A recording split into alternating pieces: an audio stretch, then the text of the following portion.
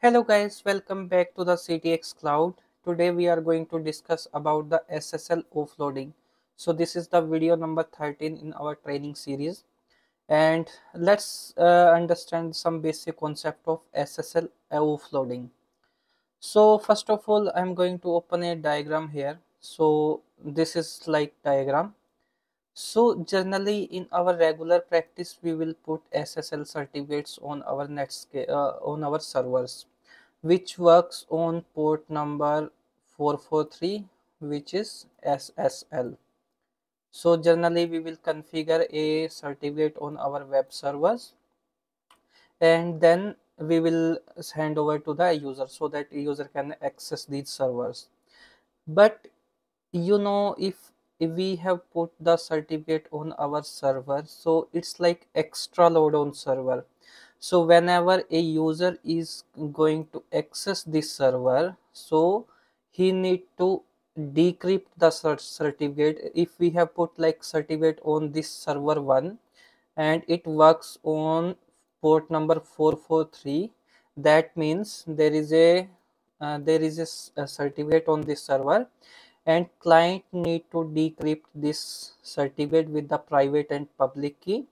And this is like if there are millions of requests coming to this server, then the millions of requests he server need to give a public public key. Then he need to decrypt the certificate, then user is able to access this server as in port number 443 and HTTPS. But rather than putting the certificate on these servers, we can put a certificate on netscaler, and then we can keep these servers as HTTP on port number 80, so that these servers do not need to do extra work to encrypting and decrypting the request. Only this needs to be taken care by the netscaler.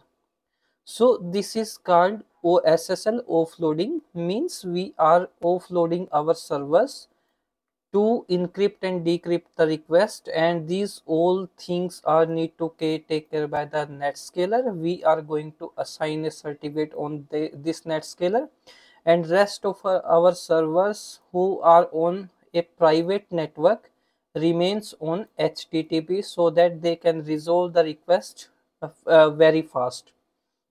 So this is the concept of SSL offloading.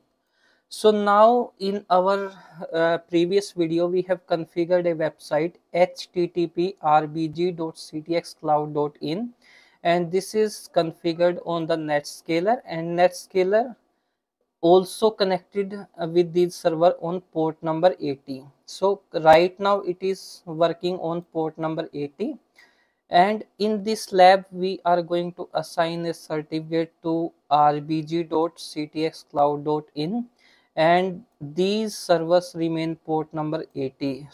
And by doing this, we can make this website as HTTPS, and by HTTPS this website become a secure, and the certificate all these requests of HTTPS will take care by the netscaler, and our servers become offload. So we are not going to put any certificate on this server. So this is called SSL offloading. So in lab scenario, how we can do that? So I'm going in my netscaler, and here you guys can see that I have a virtual server rbg.ctxcloud.in. Let me access this. http rbg.ctxcloud.in, and I'm pressing enter, and you guys can see that this website is working on port number 80, which is HTTP. And if I'm accessing this via HTTPS rbg.ctxcloud.in, and I'm pressing enter, so see this website is not working right now on port number 443, which is HTTPS. So basically we need to assign a certificate to work this website on HTTPS. And rather than putting the certificate on our backend server, we are going to put this certificate on the netscaler. So let me request a certificate with my certificate authority. So this is my Active Directory domain controller, and here I have already installed the certificate authority on this server. So you guys can see my previous video how you guys can do that.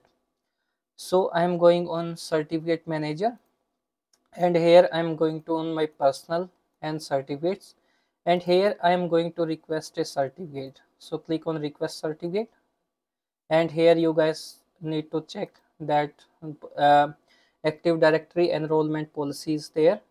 Click on next, and here you guys need to select web server. So I'm selecting this. Click on details and properties.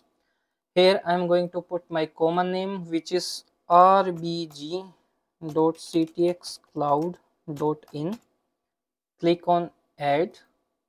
After that, here I am going to select DNS, and DNS in DNS I am entering the first host name of this website, which is rbg, and after that rbg.ctxcloud.in. click on add. Click after that, you guys need to go on private key, and in the private key options you guys need to select make private key exportable, so that we can export the private key with our certificate. Click on apply. OK, click on enroll, and now you guys can see that it's succeeded, so that I have created one certificate here. So after that, I am going to export this certificate. So I'm going on all task and then export. Click on next. Here, yes, export the private key so that we can install the netscaler. Click on next. Click on next. Here you guys need to enter your password. So you guys can enter any suitable password, and in enterprise company the certificate provider will give all these information like let's encrypt, and there are some certificate authorities who gives the certificate. So click on next, click on browse, and here I am going to put this on my desktop, which is rbg, and click on save. Click on next and finish. So now I have created a certificate for my website, which is rbg.ctxcloud.in, and on rbg.ctxcloud.in I am going to put my SSL certificate on the netscaler rather than putting the netscaler on backend servers. So I'm going to minimize this, and I'm going to copy this certificate from this server, which is from here to my local desktop, because I am accessing my netscaler outside these servers. So I am going to put this certificate here, which is rbg. After that, I am going on my netscaler. So let me go inside my netscaler. After that, you guys need to go on load balance, not load balancing, go on SSL, then certificate, then server certificate. So we are going to install a certificate for this website. Click on install. Here you guys need to give the certificate name. I am giving this rbg. Here you guys need to select the certificate file. So my certificate file is rbg, and here you guys need to select the key. So key we have already exported with this certificate. So I'm going to click on enter, and here you guys need to enter the password which you guys have given during export of your certificate. So I have given a password here. Click on install. It's giving the error.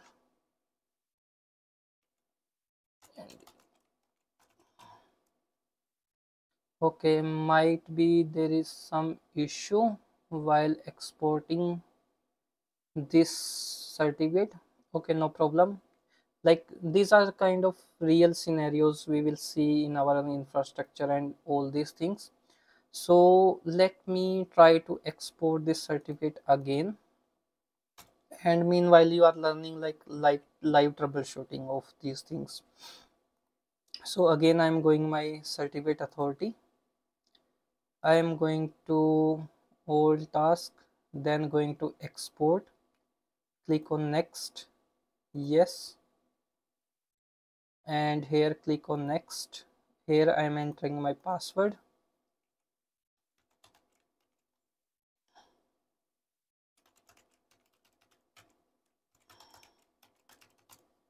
Click on next, go on desktop. I'm going to save this desktop and called RBG.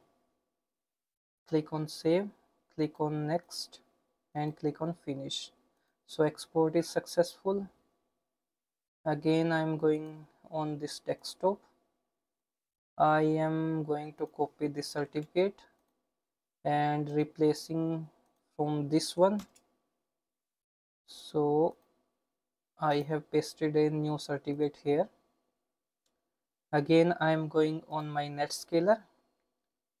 Choose this RBG. I am going to select a file from local. Select RBG and OK. Now I'm going to select the same certificate because we have exported the private key with same certificate, and here I have to give the password. Click on install, and now you guys can see that this time my certificate has been installed. I am going to close all these errors which we occurred previously. After that, I am going to link this certificate with my root CA. So make sure whenever you will install any certificate on your netscaler, just link it with your root certificate. Okay. Now see in virtual server. So this server RBG VIP we have configured with 80. So now we are going to change this with the port number 443, and after that this will ask for the certificate. So click on edit, and here first you guys have to check this, and okay, so let me delete this and I will create a new VIP here, so which is again RBG. Select the protocol SSL. Okay, this is SSL, and same IP address I am going to give here, 192.168.1.85, and this time it automatically selects port number 443. So let me check my DNS again if it's pointing to 185. Okay, this is pointing to 185. That's cool. Now let me go click on OK.